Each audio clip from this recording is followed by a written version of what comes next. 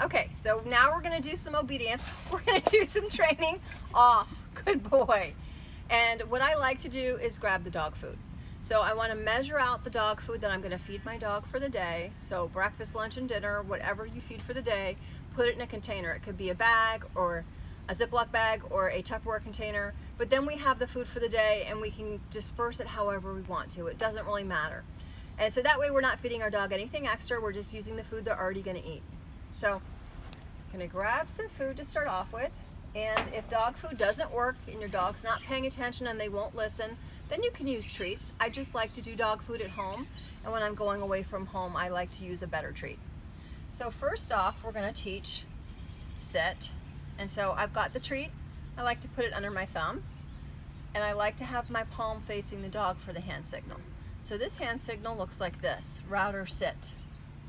Good boy. And so once he has his chin up, his bottom will go down. He'll get off balance and he'll sit. Putting the treat under my thumb again. This time my palm is facing the sky. Router stand. Good boy. Router sit. Good boy. Good boy. Free. Router stand.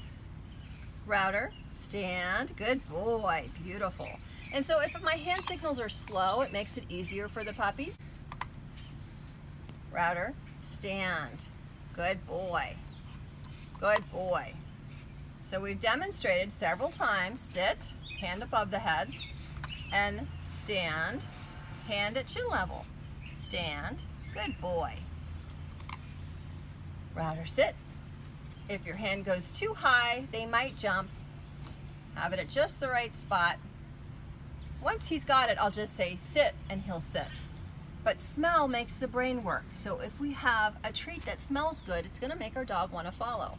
So this is called luring your dog, having them follow the treat. And luring works great for puppies. Router sit. Yes, sir. Free. Okay, so now we're gonna do the down. I'm gonna start with the sit. Router sit. Good boy. And I'm gonna pet him and hold his bottom. We're gonna go from the nose straight down to the ground, right in front of his feet, really slowly. And as he does it, name it. Router, down. Good boy.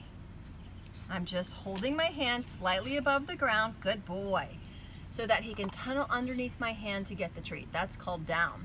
And when he lays down, a belly rub is a really nice reward. See the food? Router sit. Good boy. Holding the bottom this time, going down to the ground, down. Router down. Down. Good boy. What a good boy. Such a good boy. Very good boy. Free.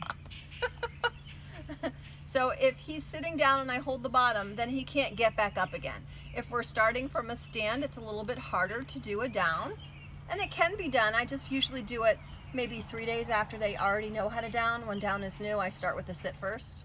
When you're training your dog in obedience, doing sit, stand, and down, practice 2 to 5 minutes. That makes it short and sweet so your dog's having a good time without tiring them out. Happy training!